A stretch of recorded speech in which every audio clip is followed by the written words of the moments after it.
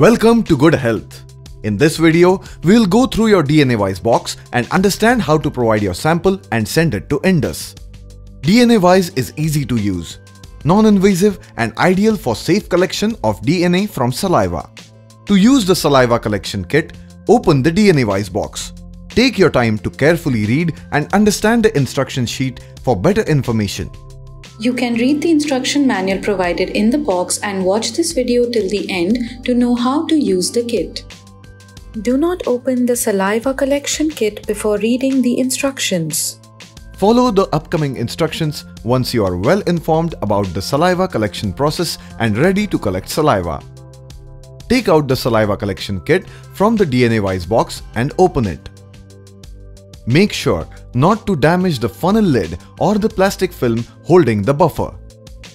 Take out the saliva collection tube. Leave the small cap for the tube in the saliva collection kit for later use. Don't eat, drink, smoke, chew gum, gargle, brush teeth, use mouthwash for at least 45 minutes before spitting.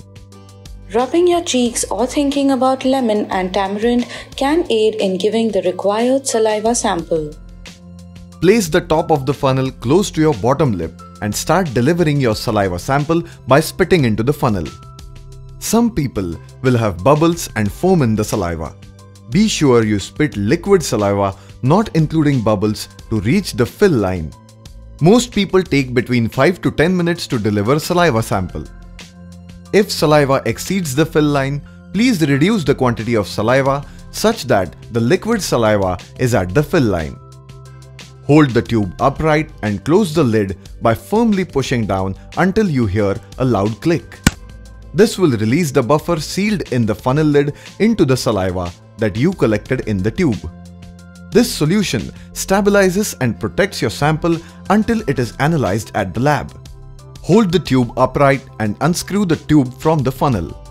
While keeping the tube completely upright, pick the small cap and use it to close the tube containing your sample. Ensure the cap is tightly closed on the lid to prevent leakage. After putting the lid on the tube, shake the tube gently for 15 times. Don't shake vigorously. Put the cap tube in the biohazard bag provided with the kit. Place the biohazard bag with the tube in the clamshell box. Put the clamshell box in the white cardboard box along with all the forms completely filled. Fill the HRA form and keep it with you for doctor consultation call. After you collect your saliva, immediately call 9545622222 for pickup of the saliva sample.